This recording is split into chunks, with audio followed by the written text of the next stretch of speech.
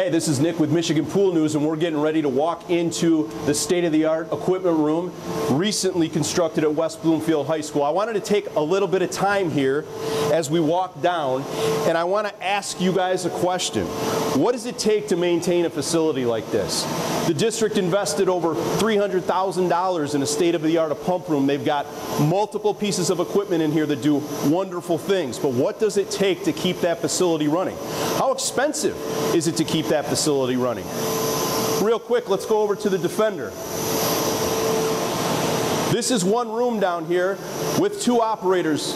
It's a whole school. They don't have time to be down here all the time. What does it take to get your maintenance company out here to help you take care of this regenerative media filter? What does it take to make sure that the warranty on this piece of equipment is maintained so that you can use it? I'm going to direct you right behind us. Here's Brian Lowe. He's the operator for West Bloomfield.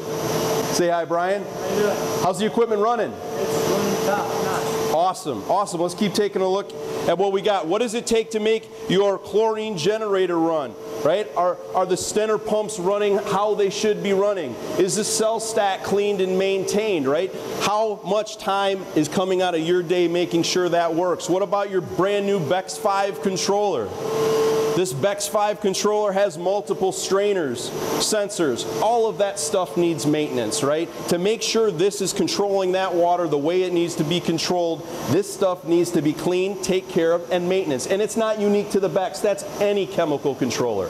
Let's go take a look at the UV.